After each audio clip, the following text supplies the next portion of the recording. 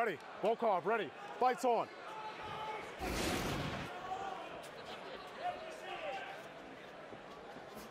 Yeah, we knew that was coming.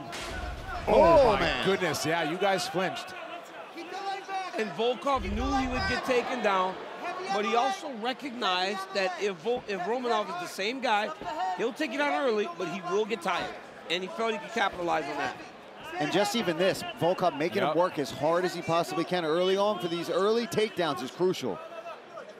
He's just hanging on his head. He grabbed the fence. Like those, was that a grab?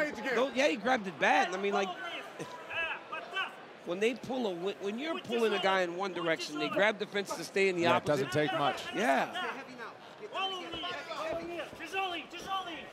Volkov pushing the head down and breaks free. I really think that the only way to truly stop that is if you get caught grabbing the fence, it's a point no matter what. Yeah, it's the only way you're really going to ever officially stop people from doing that. Romanov looks like he saw a ghost now.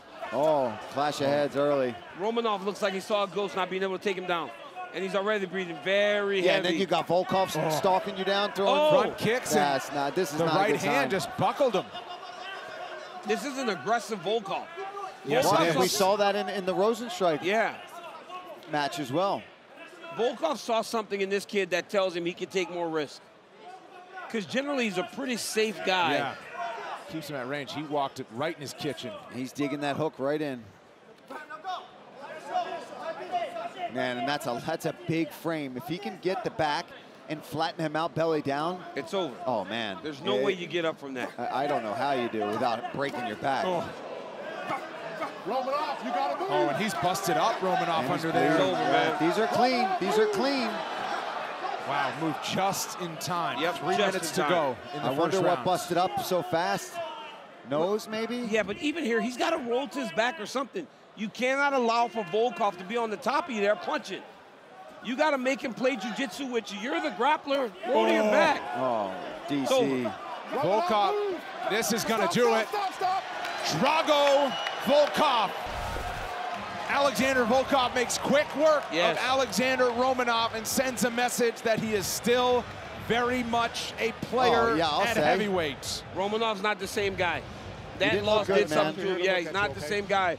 And you go in there with a guy like Volkov and you are not a killer, he will buzz right through you, and that's exactly what you saw. Yeah, he made it look easy. Oh, he stuffed it early. He was super aggressive. I mean, Volkov was marching forward. We never right hand like right off the top of the head. Shoots sloppy, nowhere near getting that single leg. And then Volkov just dug that one hook in, was patient, and just started hammering away with shots. Look at these. These are coming, and that's a big, tall guy to be coming under the armpit with those uppercuts. Get him off of you. I mean, when he's right here, he's just punching like, where are you going to go? Once he went flat, you're done. That's what we said. It's over once you go flat. And his frame allows him to get so much on those punches that go underneath. Buckled Alexandr Romanov not once but twice. That drew a big reaction. The second time was enough to get him out of there in the first round. That's 24 by knockout in the career of Alexandr Volkov. And now let's send it up with the official decision to Joe Martinez. Ladies and gentlemen, the end comes officially 2 minutes, 16 seconds of round number 1. Your winner by TKO, Alexandr Drago Volkov!